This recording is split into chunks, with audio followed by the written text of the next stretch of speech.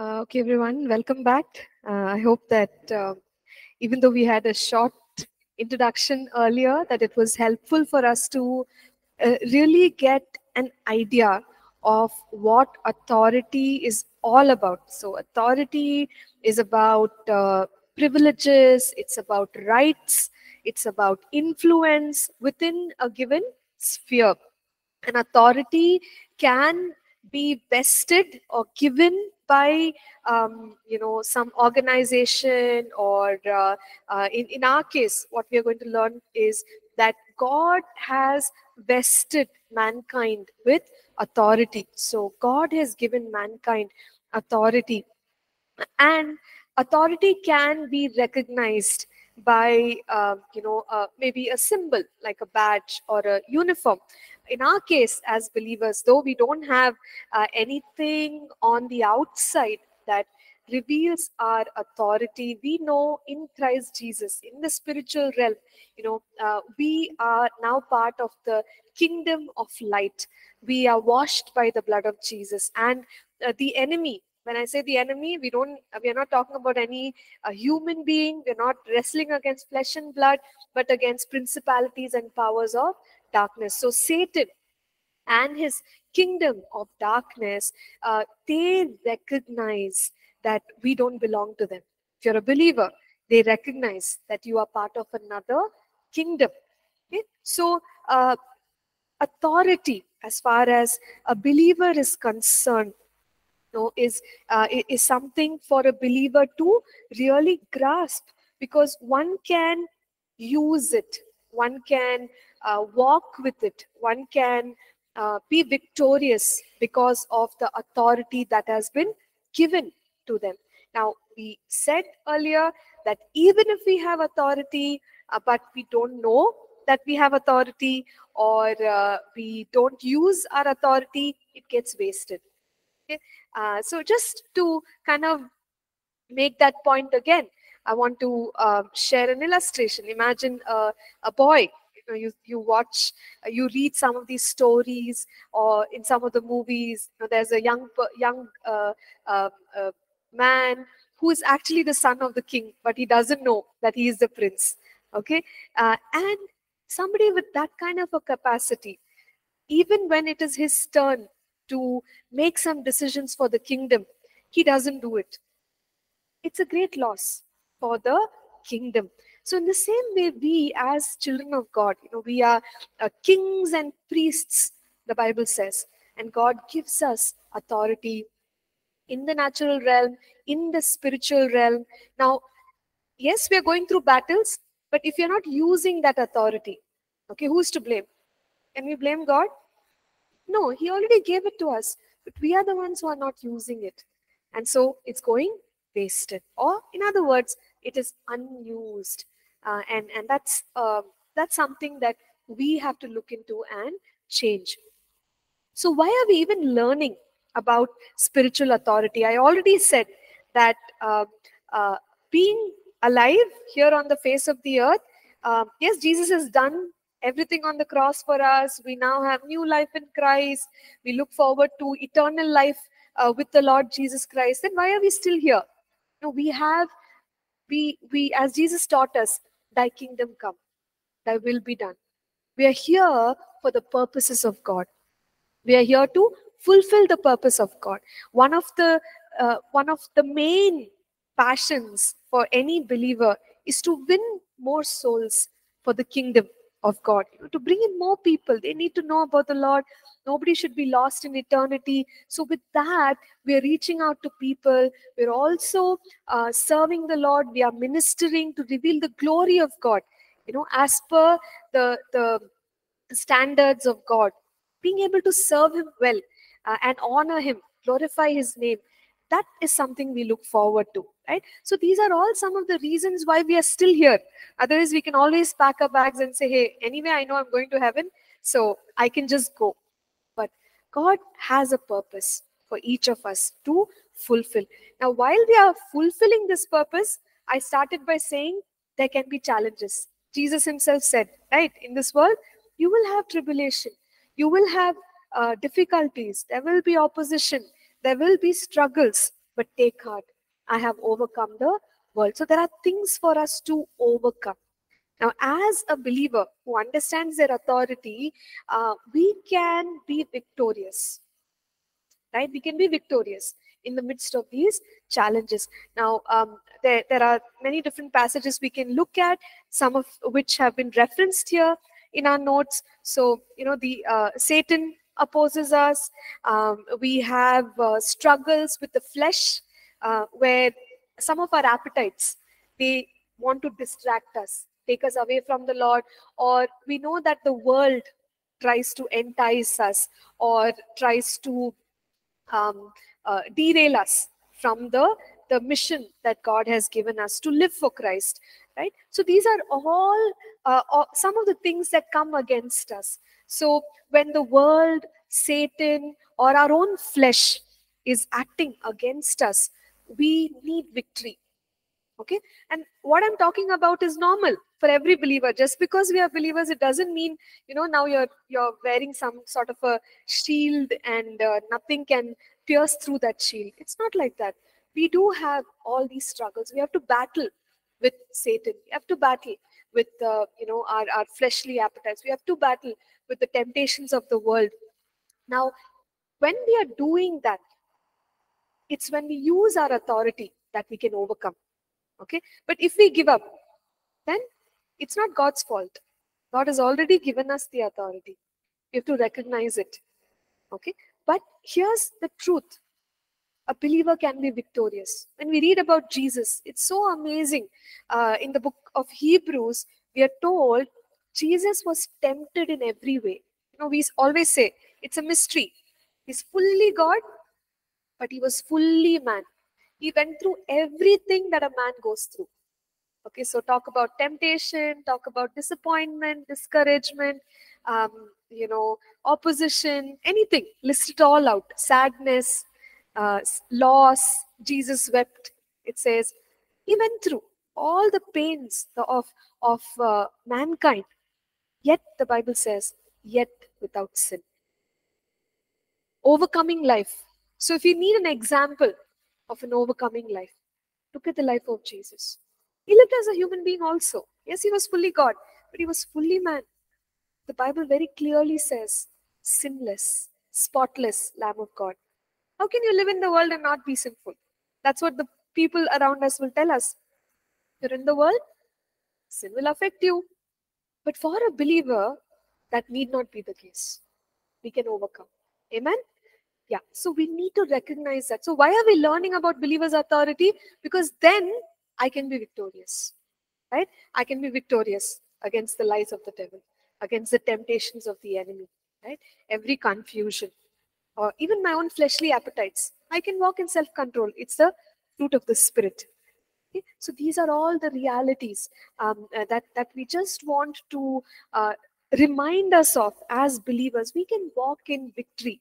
We do have an enemy. The Bible says in 1 Peter 5:8 that Satan is going about like a roaring lion. Okay, and he's waiting. He's waiting to catch somebody who displays some sort of a weakness. But when I learn about my authority, I'm not going to be that person that Satan can devour. Okay, so that is why we are learning, so that you and I, in our daily life experience, can be victorious. That's the life of a believer. Overcoming life. Okay, so but why are a lot of believers still living in failure? And why do they give in to temptation? Why do they suffer, struggle? Any idea? Yeah, unused authority. They don't even recognize that they have the authority and they are overcomers. So, you see, Satan can only lie. He can deceive. And we create our own failure. You got it? But he can't defeat us if we know who we are. He can't defeat us if we understand, in this case, our authority. So believers, unfortunately, when I say believers, even myself, like when I didn't know about believers' authority, you just give in to the enemy and say, oh, I'm so weak. The world is so powerful. And I'm just a young person. These are the excuses that believers make. But we need not do that. We can walk in victory because we have the authority. Now, there could be demonic disturbances and disruptions in our own lives. Okay, many of us may have certain stories of how you have experienced the enemy coming against you, but it is mentioned in scripture that Satan can cause disruptions and disturbances. One good example is when Jesus was with his disciples in a boat, right? And there was a storm. You remember that? What happened? They were so afraid. They tried to wake Jesus up, and Jesus went and rebuked the winds and the waves, and everything just calmed down. But Jesus also rebuked the disciples and their unbelief. Why? Because what Jesus expected is for the disciples to use their authority. They too could have done it. But instead of using their authority, they were afraid. They thought they were going to sink. Right? So Jesus did it for them, but he was unhappy. This incident is in Luke 8. He was unhappy that the disciples did not take up their authority.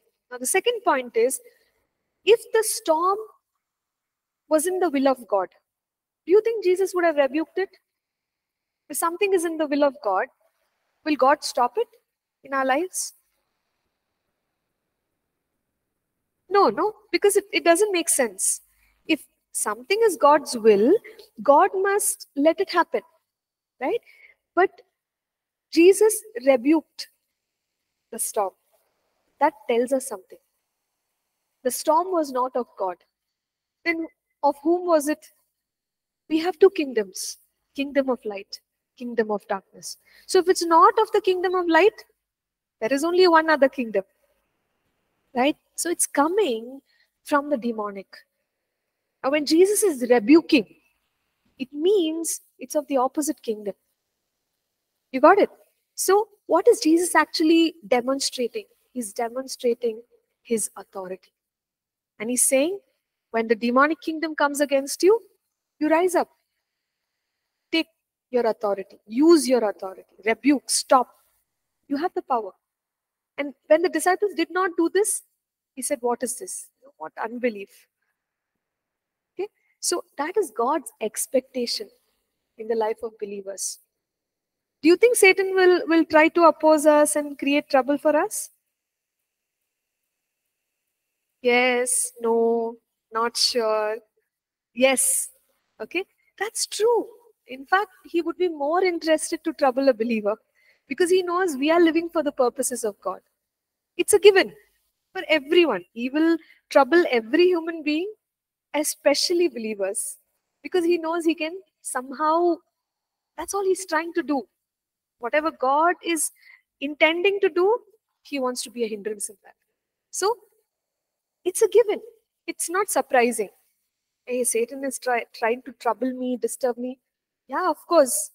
It's in a sense, that's like a given. Or, I'm just trying to say that it happens in every believer's life.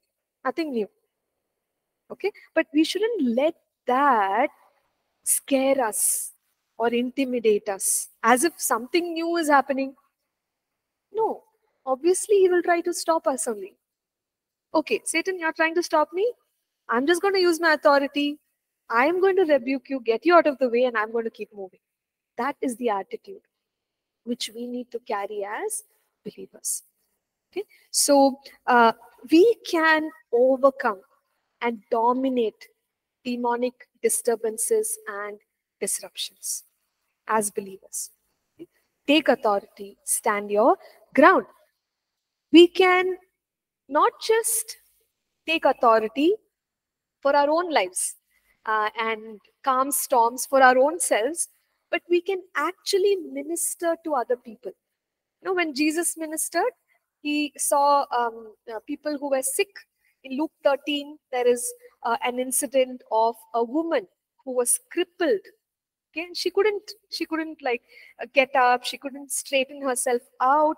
And when Jesus saw her, he said that, how is this daughter of Abraham bound? Satan has bound her. He recognizes that this is a child of the covenant. There is a promise. What covenant did God make with his people? He said, I am Jehovah Rapha, the God who heals you. I promise you healing. Okay? And so when he looks at that woman, he says, but how come she's oppressed? How come she's suffering? Satan has bound a child of the covenant. This should not be. And then he commands, woman, thou art loosed. Okay? He takes authority. Now, in this case, it's for somebody else who's oppressed. He sets that person free. So when we are ministering to people, maybe we are talking to a young person who's going through some challenges, some difficulties in their lives, somebody is sick, or some family is going through some demonic disturbances, we can take authority on their behalf and say, hey, how come Satan is trying to trouble you? No way. Okay, let's pray in the name of Jesus. Let's bind the works of darkness in the name of Jesus. Let's rebuke. We'll come to that as we go ahead. How do we exercise our authority? From scripture, we can learn some ways in which we can actually command. We can release that authority. But for now, I'm just telling us that I can exercise authority in my own life. I can exercise authority for others. I see somebody is suffering because of a demonic work. I go against it. Right? So, very beautiful. In 1 John chapter 3 and verse 8, we are told that Jesus came to destroy the works of the devil. Whatever works of the devil. So what are some works of the devil? Yeah, lying, stealing, destroying. Anything else? Deception, accusation.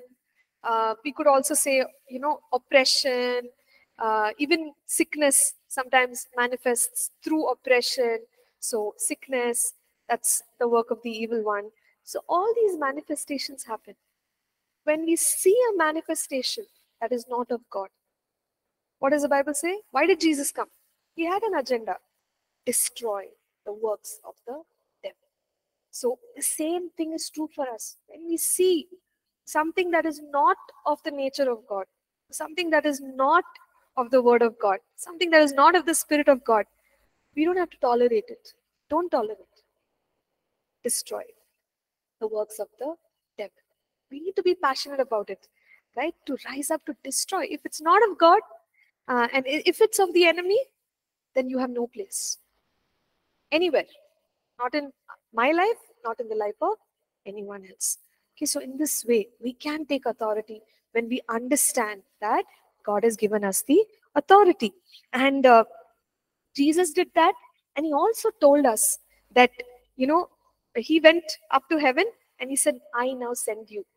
I'm sending you. In John 20:21, he told his disciples, whatever I did, you have to go now. You have to do the same thing. Okay? You have to be my witnesses. You are my disciples. So, what is the responsibility of a disciple? Simplest responsibility of any disciple. Any disciple anywhere. To commission to the nation. To commission to the Commission nation. God's word to the nation. Yeah. So you're talking about a believer who's a disciple. I was just saying, a disciple of any kind. Like if you're a disciple of some leader, then what is the least that you can be? Sister, you can to serve others. Serve others. Okay. Right. Serve others. All right. So the point I was trying to make is, a disciple, Jesus also said that, should be like his master. Right? We talked about it in our previous courses. A disciple should be like his master. Now, how was Jesus as far as the works of the enemy were concerned? He went against it. Not once he tolerated. Never did he tell one person that, okay, you suffer for some time. I'll think about it. I'll come back to you. Nowhere. Somebody is sick. Somebody is demon possessed. Leave in Jesus' name. Cast out in the name of Jesus. Like, he just did miracles and miracles and miracles. In fact, some of the passages, they just say that many were brought, all were healed. So not everything is listed out. But Jesus did so many miracles in people's lives to demonstrate this authority. Point I'm trying to make is, we are disciples. So if we say we are disciples, if Jesus walked in authority, you also have to walk in authority. If Jesus overcame Satan and all his works, we also have to overcome Satan and all his works. Right? If he was victorious through all his temptations, all his difficulties, he was able to fulfill the purpose. So difficult, no? The purpose that God gave him. You have to die for the sins of the people, hang on the cross. So difficult. No, I don't know. I mean, I can't imagine somebody signing up for something like that and saying, okay, I'll do it. Right? So hard. So hard. He did it. Now, if he fulfilled the purpose for his life, we can fulfill whatever it is. Okay? Of course, he did the hardest thing. Now, yes, things can be challenging in our lives, but we can also overcome and fulfill what God wants us to do. So these are all the reasons why we are learning about believers' authority, so that we can be those sent ones, the disciples. Okay? And we can represent Jesus here on the earth. And we can fulfill our responsibility here on the earth by taking authority. Remember, Jesus said, Matthew 16, verses 16 through 19, I give you the keys of the kingdom. We talked about it when we talked about prayer. So he gives us the keys. What is keys? What does it represent? If somebody has the keys to this campus, what would you think of that person? Access. Yeah, you have access. And if you're a person of like influence, and you have been given all the keys, it just means you've been given the authority. You make the decisions, for this particular campus. So Jesus told that the disciples, right, we believers, he gives us the keys of the kingdom. It sounds really scary, like, oh man, like if somebody gives you the key of their car and says, okay, deal with it. You're like, oh no, I now have to take care of this vehicle, I have to drive it safely. It's a responsibility. Jesus is saying, I'm giving you the keys of the kingdom. It's huge that God would even trust us. He's giving the authority, like saying, come on, take it. I give you the keys of the kingdom. Now, how to operate that authority? He gave us a lesson right there. Whatever you bind on earth, whatever is bound in heaven. You loose on earth, whatever is loosed in heaven. So what we understand by that is same thing. Matthew 6:10, thy kingdom come, thy will be done. What is here should be that of God. If there's something which is not of God, we have to get it out. That's the way we exercise our authority. Okay, so these are all the reasons why we are studying about our authority, and also just to remind us that we have been created with dominion and authority. Can someone please turn to Genesis chapter 1, verses 26 to 28, please? If you can read out that passage, it will be very helpful.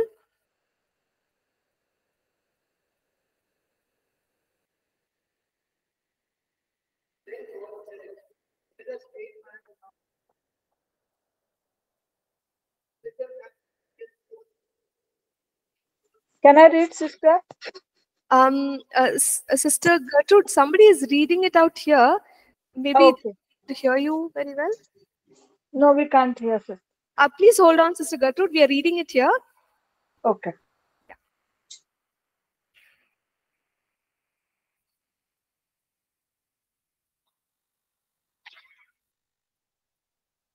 Genesis 1:26-28. Then God said, "Let us make man in our image, according to our likeness. Let them have dominion over the fish of the sea, over the birds of the air, and over the cattle, over all the earth, and over every creeping thing that creeps on the earth." So God created man in his own image. In the image of God, he created him. Male and female, he created them. Then God blessed them, and God said to them, "Be fruitful and multiply, fill the earth and subdue it, have dominion over the fish of the sea, over the birds of the air, and over every living thing that moves on the earth." Okay, sure. So, what do we understand here? Okay, we understand that when God created man, he created man in his own image. Okay, image uh, in his own likeness, it says. So, what do we understand? He made us like God in the sense that, as far as the nature is concerned, like he wanted us to be pure just like him, just like him. So to represent him, okay, so he created us in his own image and in his likeness. And another thing that we observe here is he gave man dominion. And then we see spheres. Mainly we understand that God gave realms, if you want to call it, uh, here on the earth, and said that I'm giving you authority on all these realms, like, whatever's under the sea, whatever is on the ground, things that are in the sky. I'm giving you authority, dominion. Dominion means you have to rule and reign. Okay, you have to take care. You have to take care. You are in charge now. Okay, so if somebody puts us in charge and says, okay, I put you in charge of cleaning this room, okay, or taking care of this room, then everything that concerns this room becomes my responsibility. I give you dominion. This space is yours. How I keep this place, who comes in, who goes out, what happens here, I have the authority. I rule and reign here. If anything goes wrong, I am responsible. So in that way, when the Lord created the world, he gave us the dominion. He made us in his image, and he gave us the dominion and said, you're responsible. You take care, subdue, okay? Do the right thing. You regulate, you manage it correctly. So that is what dominion means. In that manner, he gave us the authority.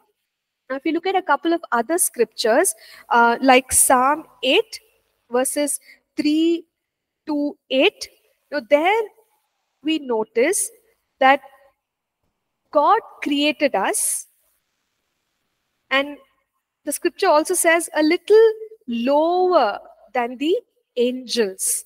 Okay, a little lower than the angels. The word that angels refer is Elohim. It means God. So we said that God has created us in his own image, in his own likeness, and he gave us dominion.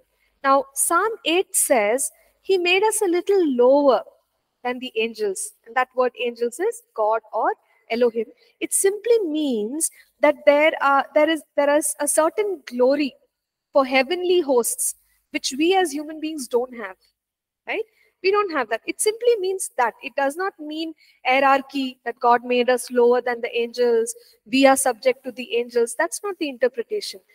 He has made us to rule and reign here on the earth, but we don't have, the kind of glory that heavenly beings have, because their glory is very different. Okay, so that's what it simply means. So we don't have that kind of glory. And at the same time, there's another passage of Psalm 115, verse 16, where the Bible says, the heavens are the Lord's, but the earth he has given to the children of men. So we are not like heavenly beings, right? Being a human being here on earth is quite different from a heavenly host of some sort. But at the same time, we are carrying dominion, which is pertaining to this world. We are the ones who are carrying the dominion. And very clearly, Psalm 115 and verse 16, it says, the heavens are the Lord's. He deals with it. What is going on in the heavens? He is taking responsibility for that. But what does it say? The earth he has given to the children of men.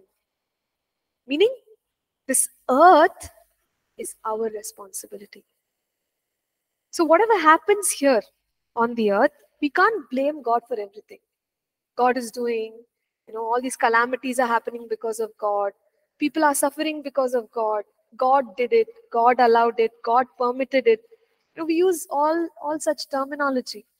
But the scriptures are clearly saying when God created us, He created us in the image, likeness, and gave us dominion. And scriptures tell, He said the earth belongs to you.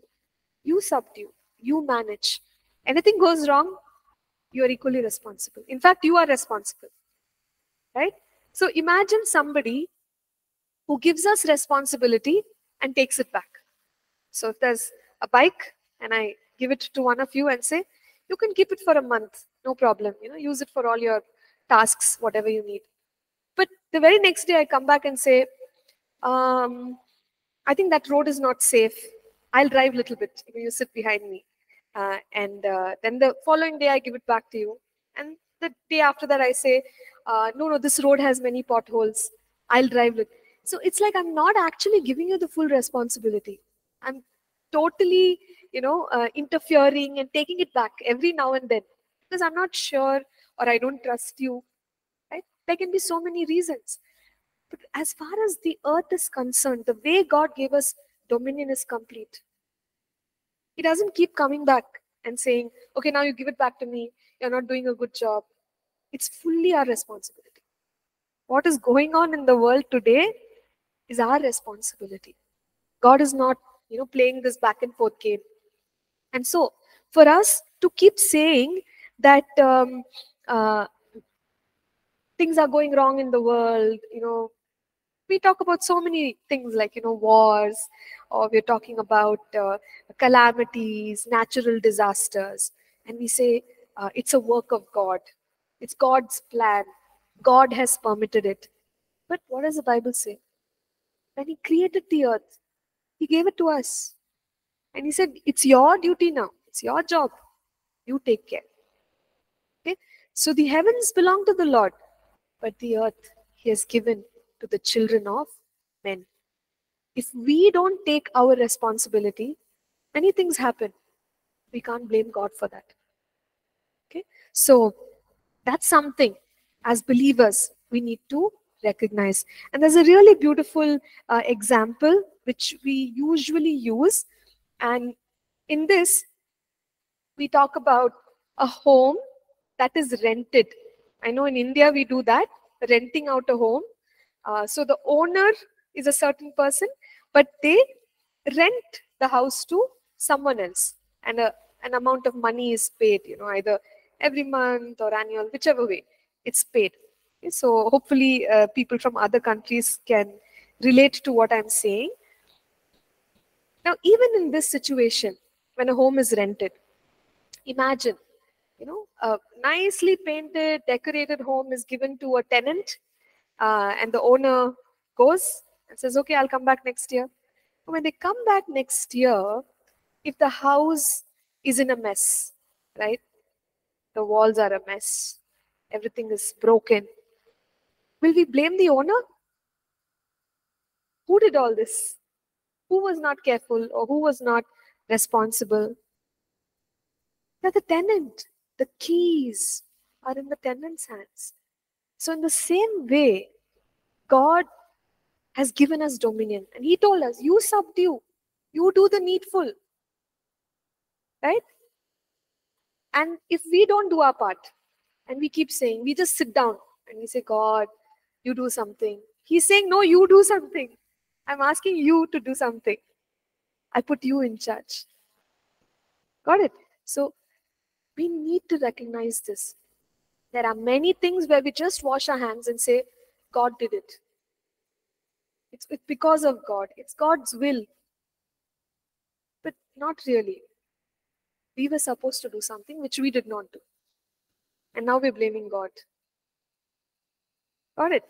So we have to recognize that we have been given authority, dominions. We are caretakers of creation. So even today, for the environmental destruction that we see around us, let's not blame God.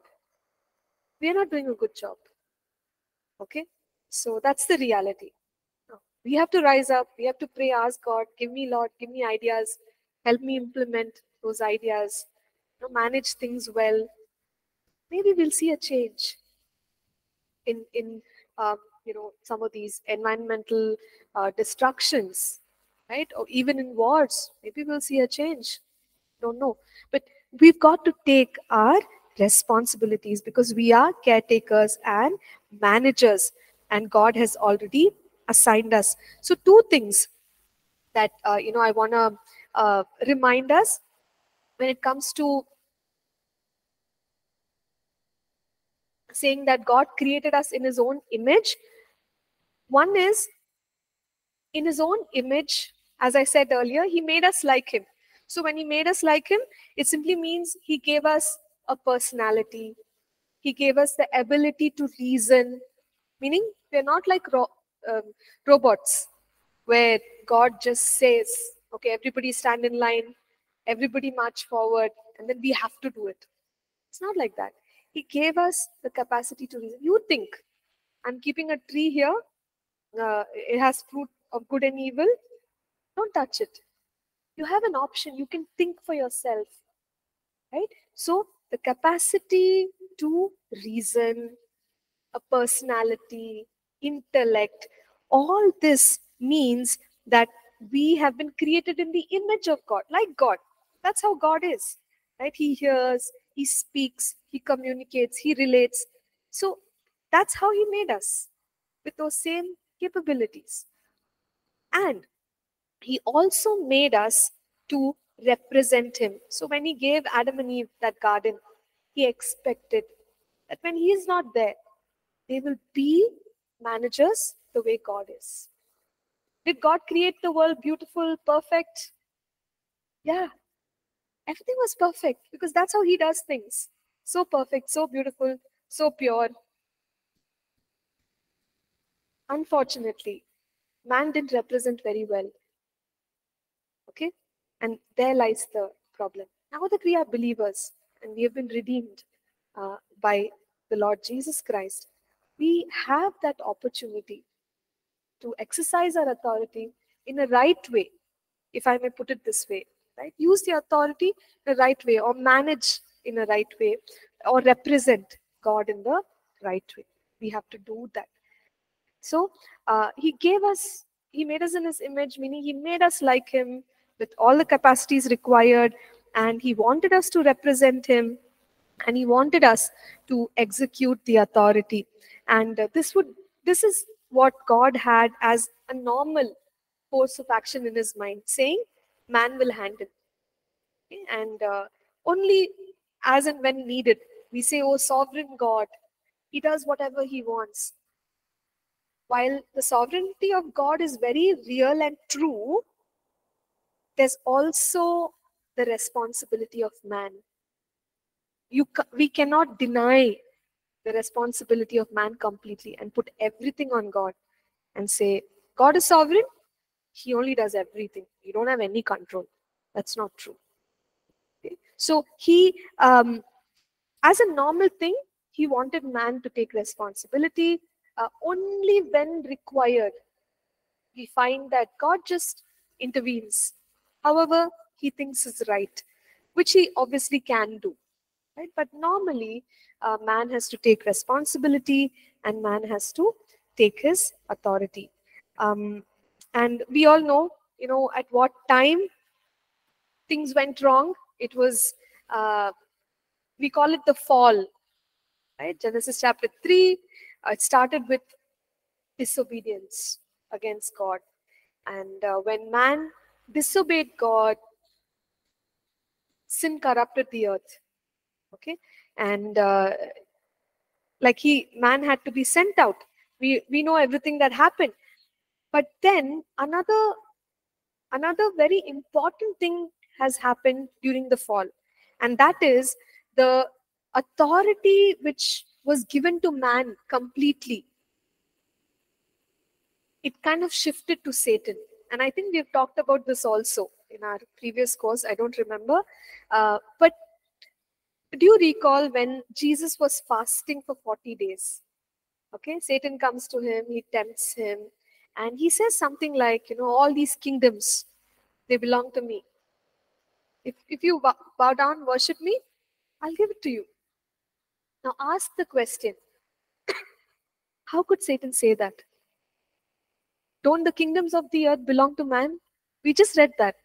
Psalm 115 verse 16. The heavens belong to the Lord, but the earth he has given to the children of men.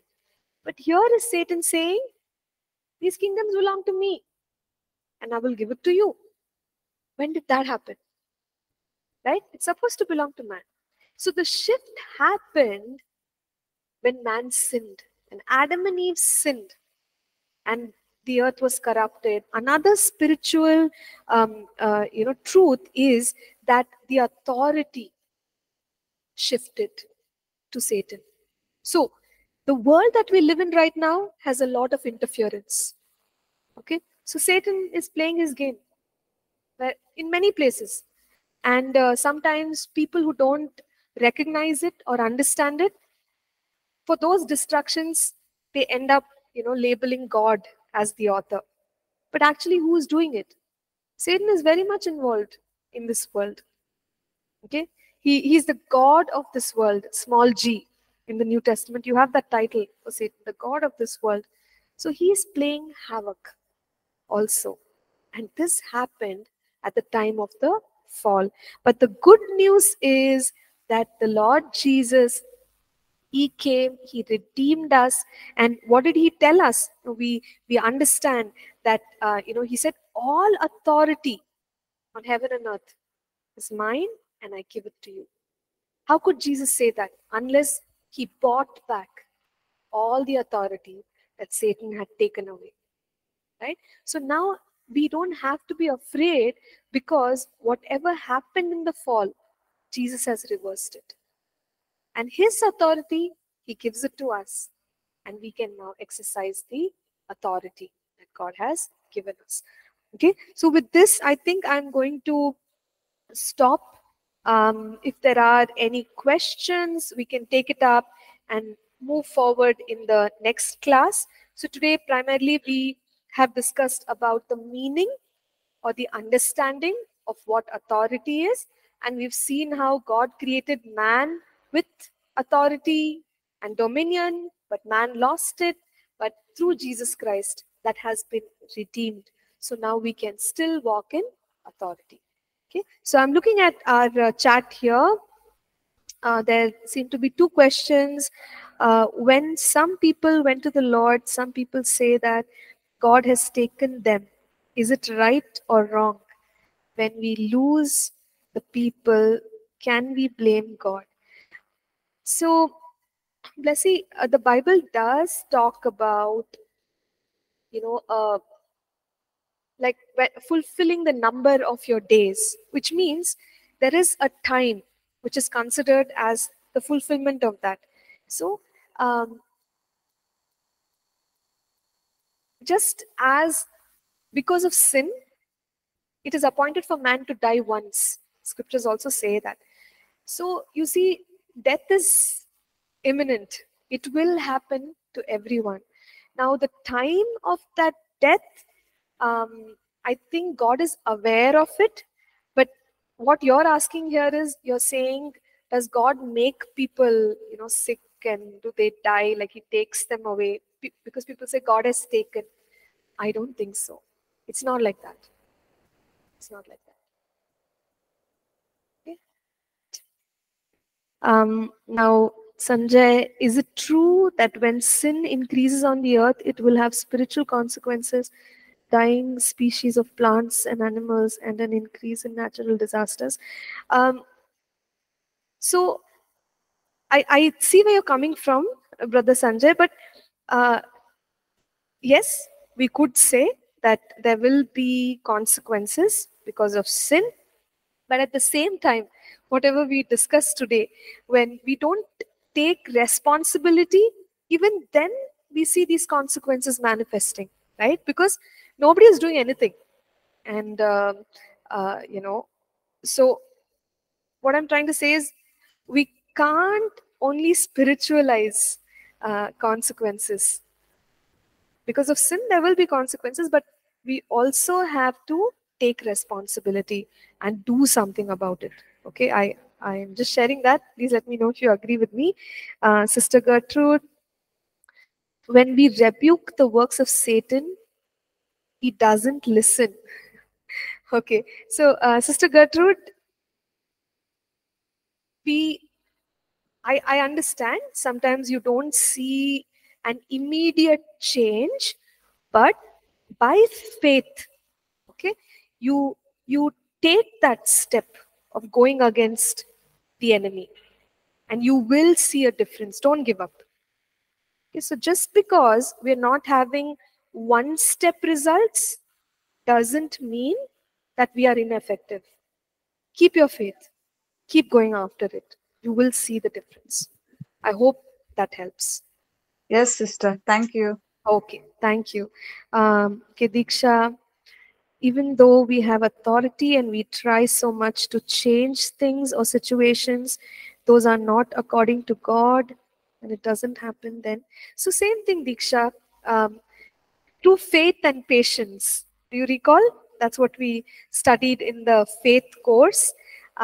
Sometimes we don't have immediate results, but that doesn't mean that we will not see a change. We have to journey by faith and keep doing what we know is right.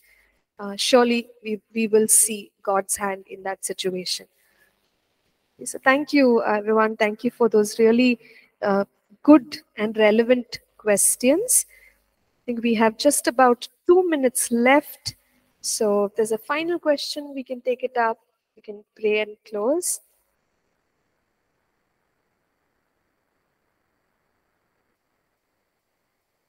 Okay, fine. So let's pray and close for this morning. May I request either Akhil or Abhishek to please lead us? Let's pray. Gracious, loving Lord, we thank you for the session that has been just started and completed. We pray for your peace and presence in the course that we have resumed in the semester that all of us are attending online and offline. We pray for your blessings on the people who tutor and who passionately teach your word, O Lord. We ask this and commit this in the name of our Lord and Savior Jesus. Amen. Amen. Amen. Thank you, Akhil. Thank you, everyone. God bless you. All the best. Once again, please don't be discouraged, okay? If you have not got a good result in the last semester, work hard. I'm sure you'll be able to excel this time around. So God bless you. All the best.